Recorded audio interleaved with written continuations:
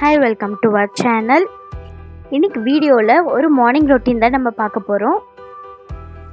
So இன்னைக்கு எங்க வீட்டுக்கு மார்னிங் வந்துட்டு நாங்க இப்படி தான் எங்களுக்கு போச்சு. சோ அந்த வீடியோ தான் இன்னைக்கு நான் எடுத்திருக்கேன்.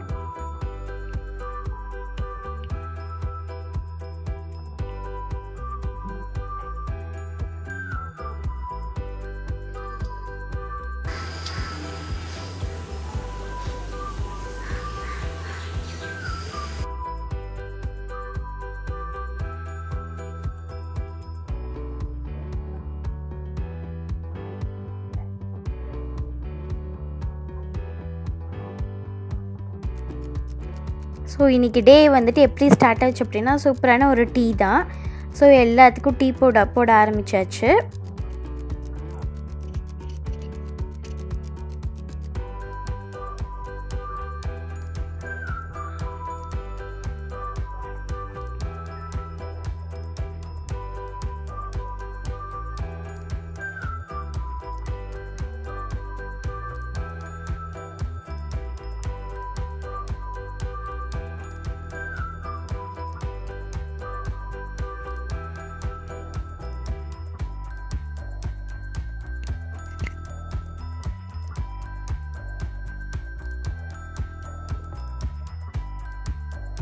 ஸோ நிறைய பேர்த்துக்கு பார்த்திங்கன்னா மார்னிங் டீயில் ஸ்டார்ட் பண்ணால் மட்டும்தான் அந்த டே ஃபுல்லும் ஃப்ரெஷ்ஷாக இருக்கும். அதே மாதிரி தான் எங்கள் வீட்டில் எல்லாத்துக்கும் வந்து மார்னிங் டீயில் ஸ்டார்ட் பண்ணதை அவங்களும் ஃப்ரெஷ்ஷாக ஃபீல் பண்ணுவாங்க. ஸோ அதெல்லாம் முடிச்சுட்டு பெட்டெல்லாம் க்ளீன் பண்ணி எடுத்து வச்சிடலாம்.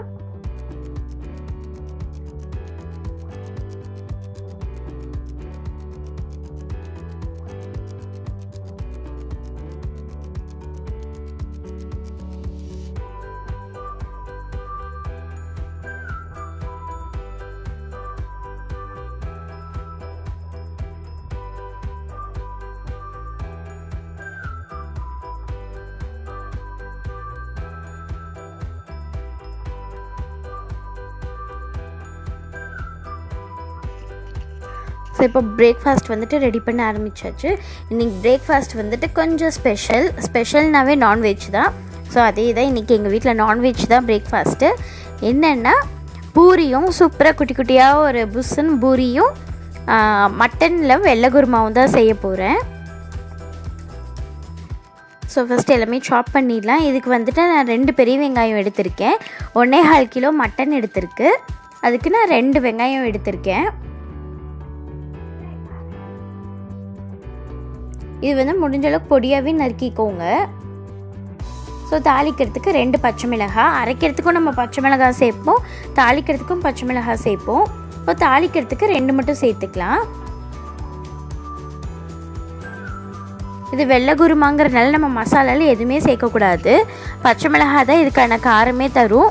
அதனால் அதுக்கு தகுந்த மாதிரி நம்ம பச்சை மிளகாய் தான் நம்ம ஆல்ட்ரு பண்ணிப்போம். ஸோ இப்போ குக்கரில் வந்துட்டு நான் கடலை எண்ணெய் சேர்த்துருக்கேன்.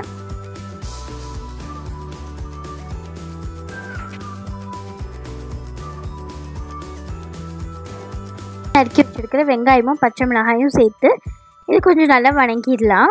கோல்டன் ப்ரௌன் ஆக தேவையில்லை, ஆனால் கொஞ்சம் சாஃப்டாக வணக்கணும்.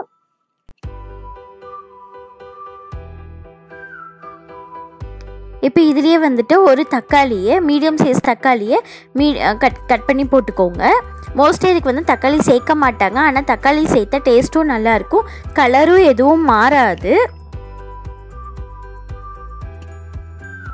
தேவையான அளவு கல்லுப்பையும் சேர்த்துடலாம். சேர்த்துட்டு இது நல்லா மிக்ஸ் பண்ணி விட்டுக்கோங்க. இப்போ இஞ்சி பூண்டு பேஸ்ட்டுக்கு வந்துட்டு ஃப்ரெஷ்ஷாக பூண்டும் இஞ்சியும் போட்டு நல்லா கொஞ்சம் தண்ணி விட்டு நல்லா தண்ணியாட்ட அரைச்சிப்பேன்.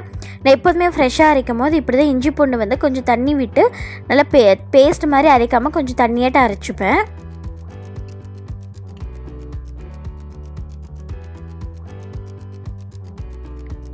இப்போ வெங்காயம் தக்காளி வணங்கினது நல்லா வாஷ் பண்ணி வச்சுருக்கிற மட்டன் பீசஸ்லாம் இதில் சேர்த்துடலாம்.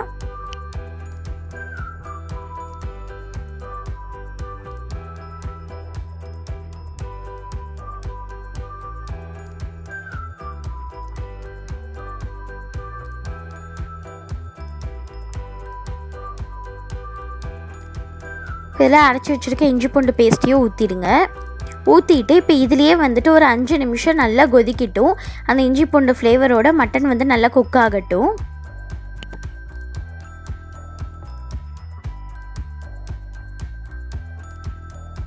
இப்போ நம்ம அரைக்க வேண்டியதெல்லாம் அரைச்சிடலாம். இப்போ ஒரு மிக்ஸி எடுத்துக்கோங்க. அதில் வந்துட்டு ஒரு பட்டை, 2 கிராம்பு, ஒரு ஏலக்காய் சேர்த்துடலாம். இதிலே வெங்காயம் வந்துட்டு ஒரு 7-8 வெங்காயமும் சேர்த்துக்கோங்க. 3 பச்சை மிளகாய்,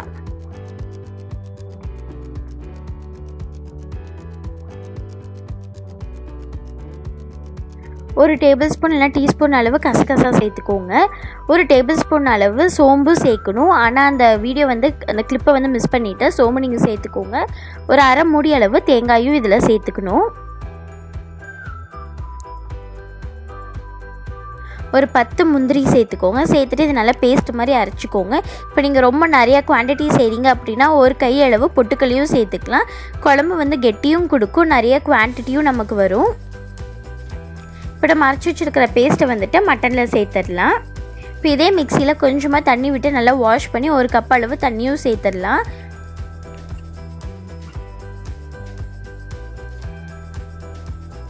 இப்போது நான் டேஸ்ட் பண்ணும்போது இது நல்ல ஒரு கொதி வந்துருச்சு. டேஸ்ட் பண்ணும்போது கொஞ்சம் காரம் பத்தாத மாதிரி இருந்துச்சு.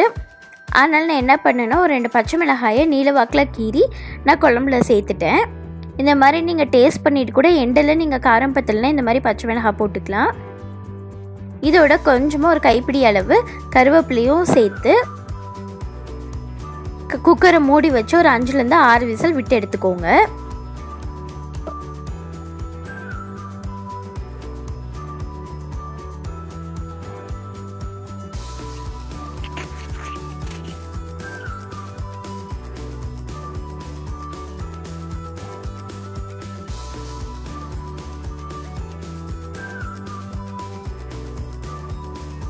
இப்போ குக்கர் வந்து விசில் வர ஆரம்பிச்சிடுச்சு.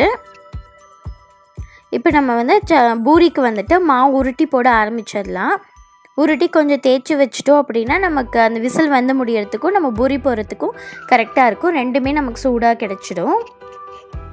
ஸோ பூரிக்கு மாவு பார்த்திங்கன்னா எங்கள் அம்மா முன்னாடியே பிணைஞ்சி வச்சுட்டாங்க. இப்போ நான் அதை எடுத்து உருட்டி மட்டும் போட்டுட்ருக்கேன்.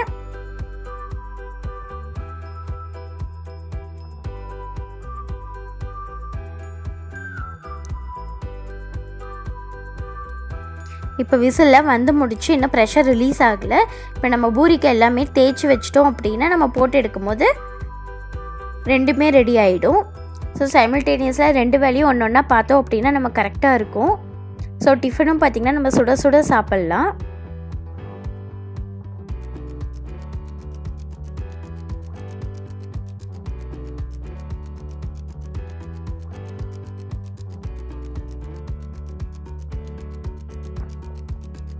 ஸோ இப்போ எண்ணெய் ஒரு பக்கம் வச்சாச்சு. எண்ணெய் நல்லா சூடாகட்டும். பூரி போட்டு எடுத்துடலாம்.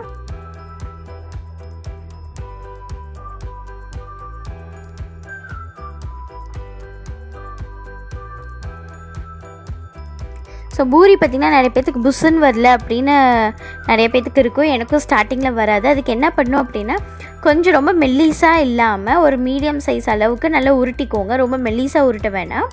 உருட்டிட்டு குட்டி குட்டியாக ஃபஸ்ட்டு போடுங்க. நல்லா புஷ்ஷுன்னு வரும்.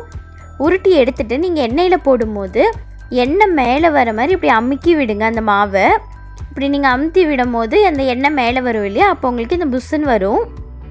ஸோ இந்த மாதிரி நீங்கள் ட்ரை பண்ணி பாருங்கள். ஃபஸ்ட்டு குட்டி குட்டியாக போட ஆரம்பிங்க, உங்களுக்கு ஈஸியாக இருக்கும்.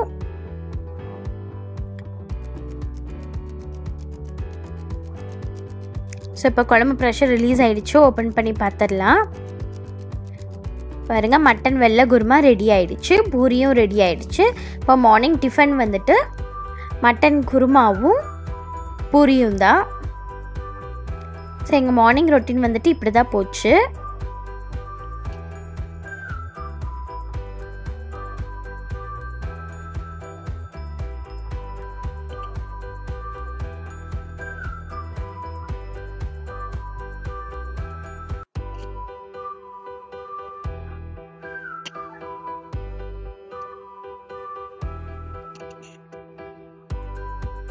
ஸோ இப்போ மார்னிங் பிரேக்ஃபாஸ்ட்லாம் முடிச்சாச்சு.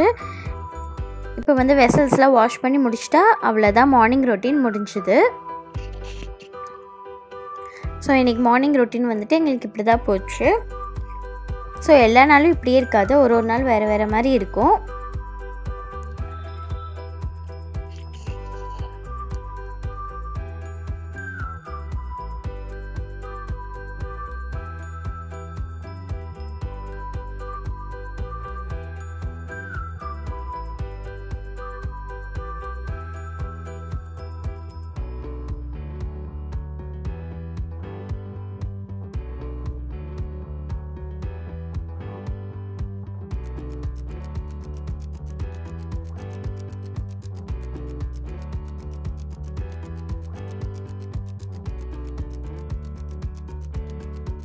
ஸோ இந்த வீடியோ உங்களுக்கு பிடிச்சிருந்தது அப்படின்னா கண்டிப்பாக நம்ம சேனலுக்கு சப்ஸ்கிரைப் பண்ணுங்கள். தேங்க்ஸ் ஃபார் வாட்சிங்.